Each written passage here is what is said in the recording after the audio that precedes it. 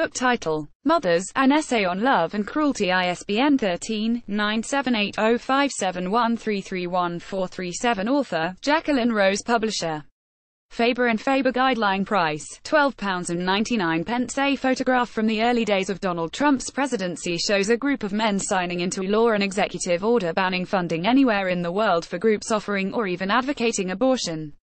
The male colonization of mothers' bodies starts inside the womb, writes Jacqueline Rose, in her compelling new book. A cultural subversive, she admits she is always on the lookout for those moments when mothers get to speak the unspeakable, trash the expectations laid upon them, play with other ideas. She finds such a moment in ancient Greece, when the demand for a herbal abortifacient was such that it became extinct.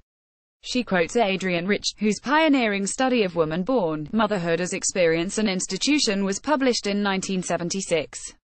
All human life is born of woman, and there is much to suggest that the male mind has always been haunted by the force of the idea of dependence on a woman for life itself. Women must be forced to be mothers then, even though their performance in the role is constantly and inevitably found wanting. Motherhood is, Rose argues, the ultimate scapegoat for our personal and political failings, for everything that is wrong with the world, which it becomes the task, unrealizable of course, of mothers to repair. Even the mother who is allowed to suffer in public, like the Virgin Mary, must do so nobly, her agony redemptive. Rose argues that given voice, space and time, motherhood can, and should, be one of the central means through which a historical moment reckons with itself. Why, then, she demands, is it marginalized in public and political life? With magnificent scorn she casts aside Sheryl Sandberg's ghastly imperative to lean in, quoting sociologist Angela McRobbie on the neoliberal intensification of mothering. This, Rose notes, consists of the perfectly turned out, middle-class, mainly white mothers, with their perfect jobs, perfect husbands and perfect marriages, whose permanent glow of self-satisfaction is intended to make all women who do not conform to that image feel like total failures. It is an illusion founded on a pack of lies.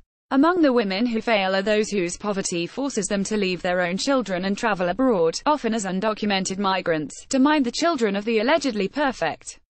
Another extreme version of the perfect mother is the one espoused by the La Leche League, set up in 1956, and its more recent incarnations, to advocate for the womanly art of breastfeeding. Women are instructed that it is best for baby that they feed on demand and basically for as long as the demanded breast continues to produce milk, which is to say, years.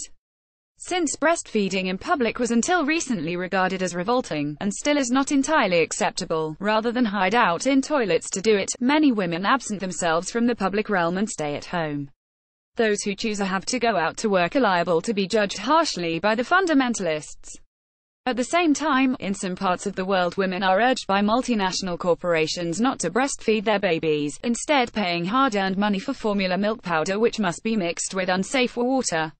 The novelist Imea McBride, with whom Rose recently read in Dublin, has praised the originality and sophistication of her mind.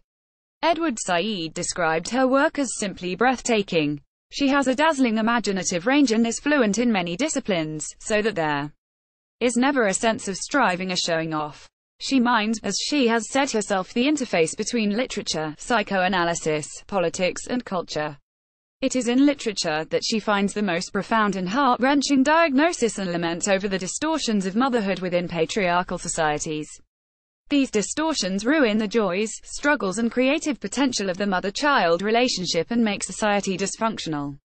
She finds devastating evidence in the writings of Rich, Edith Wharton, Simone de Beauvoir, Sylvia Plath and others. There is a chapter on Elena Ferrante, who has commented that her preoccupation with the relationship between mothers and daughters is such that she sometimes thinks she has written about nothing else. Ferrante says that it is the task of the woman who is a writer today not to present motherhood as idyllic, which only leaves women feeling alone and guilty, but to delve truly into the darkest depth. Rose is one of our most passionate and intuitive delvers, and she has brought back from the molten core of the deep dark places a fine book, another urgent feminist appeal for cultural change, before it is too late.